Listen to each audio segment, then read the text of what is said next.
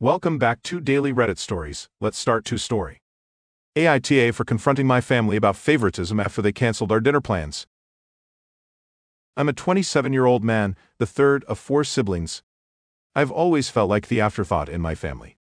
Lori, 33F, Chuck, 29M, and Jade, 25F, always got the first pick of everything from my parents, while I was left with the scraps. I haven't received a birthday gift from any of them in about 10 years, yet I'm still expected to chip in for their group gifts every year. Last Friday, we had a family dinner that felt like a series of constant jabs at me. My siblings were bragging about all the stuff they've received from our parents that I never did. They talked about how nice their weddings were while brushing off the fact that my wife and I had a small, low-key wedding. My parents paid for all of their weddings but didn't help with mine because they were saving up for Jade's wedding. They also bragged about their minimal student loans, thanks to our parents' help. While they lived on campus at expensive 4-year schools, I stayed home and attended a prestigious watchmaking school. I paid rent and covered my own tools, while my parents spent between $120 in K and $150 in K on each of my siblings. I received $7 in K for tools, which they see as equivalent to what my siblings received. When I went back to school on my own, I didn't ask for any financial help and wasn't offered any either. But when my brother went back, they covered everything without him even asking. There were tons of little digs, like comments about cars and lifestyle choices, but what really pushed me over the edge was Chuck and his wife bragging about their awesome marriage because they do spontaneous dates, like the one they had last Friday. It turns out the emergency my parents had, which led them to cancel our dinner plans, was actually just a dinner date for Chuck and his wife at Texas Roadhouse. I'd spent hours making my grandpa's ziti and meatballs with homemade marinara, which is my mom's favorite dish. I was beyond furious. Instead of screaming, I just got up and left without saying a word. My wife followed me. When my mom called later to ask why I left, I laid it all out, explaining the favoritism, the unfairness, and how it felt like they don't even care about me. I wasn't expecting an apology, just hoping she'd understand. Now Chuck and Lori are pissed at me, accusing me of ruining dinner, while my mom is upset, not because of what happened, but because I'm hurt. They're calling me immature for keeping score. Mini update. I'm not sure where the best place to put all this is, so I'm putting it here if that's okay. My first draft contained some of this info, but I had to edit a lot to get down to the character limit. Some of this has been shared in other comments, but I'm consolidating it here in hopes that it answers questions. There is no reason to believe I am not my father's child. The list of genetic coincidences necessary for that to be the case is long and not worth rehashing. He doesn't have any male relatives that could explain it either. He has one sibling, my aunt, and none of his cousins have ever been in his life or even remotely local. I look just like my paternal grandfather. I always have. He died when my father was young, but by all accounts, he was a good father and is remembered fondly. My younger sister has been the beneficiary of many, if not most, of the things my parents chose not to give me, but she did not ask for any of that and has been one of the only people consistently trying to make it right. I mean, for goodness sake, she was trying to fix it when she was 6.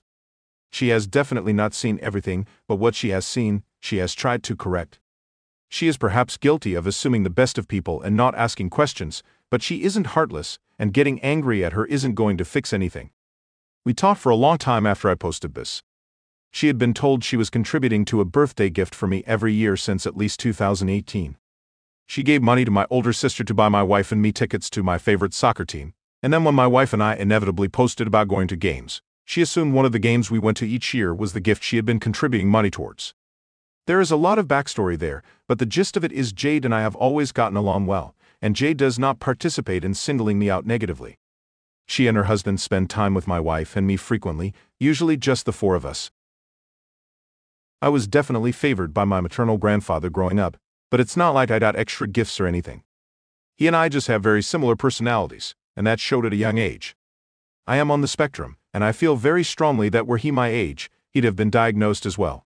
We both struggle mightily with a lot of sensory things, but loud crowds and being surrounded by a lot of disparate sources of noise, like, perhaps, his loud Italian family, overwhelms both of us, so we'd often hide for at least some portion of all family gatherings.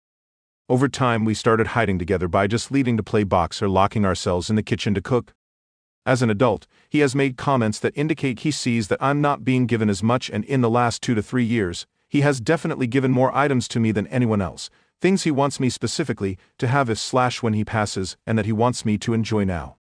That was definitely a source of tension on Friday. He is quite wealthy, and my older siblings are accusing me of trying to enrich myself based on inheritance. I have no clue what his plans are, and I have not and will never ask.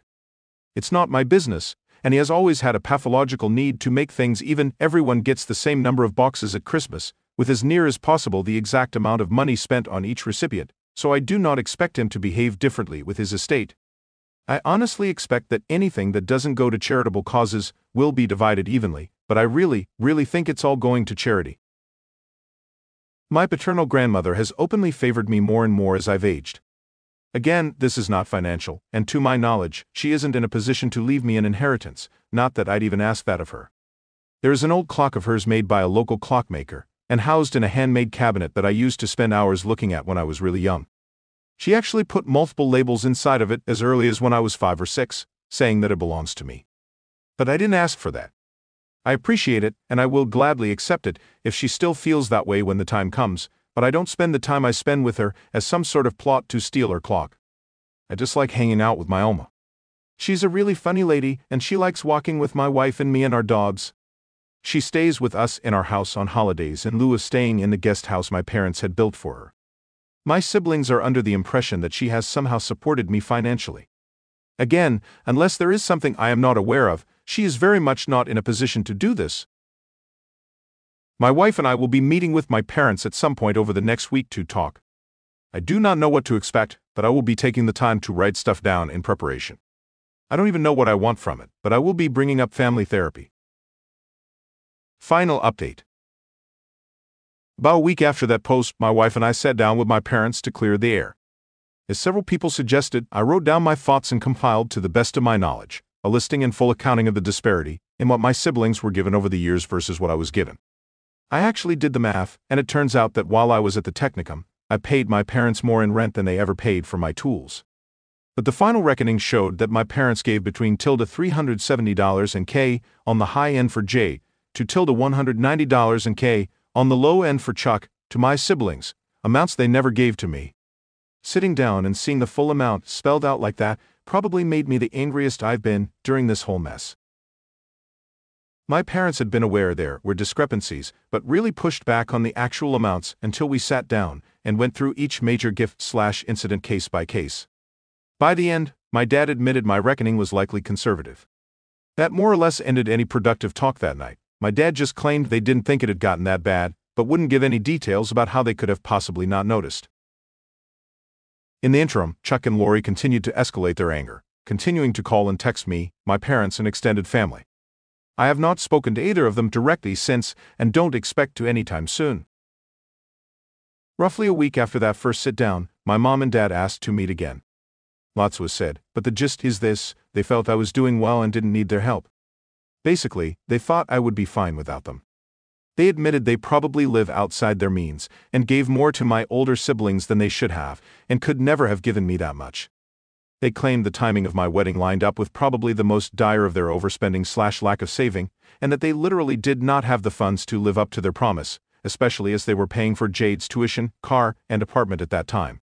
They have offered money, they have offered to pay for vacations, a car, all kinds of stuff, but I think they don't really get it yet. My wife and I don't want their money, but we aren't really sure yet what an ideal resolution to this looks like. At least they have admitted they were unfair and are open to working things out. My wife and I spent Easter with Jade, her husband, and my grandparents. My mom and dad came over in the evening. This seems to be more or less the new normal for now. Thank you for listening to today's story. Have a nice day.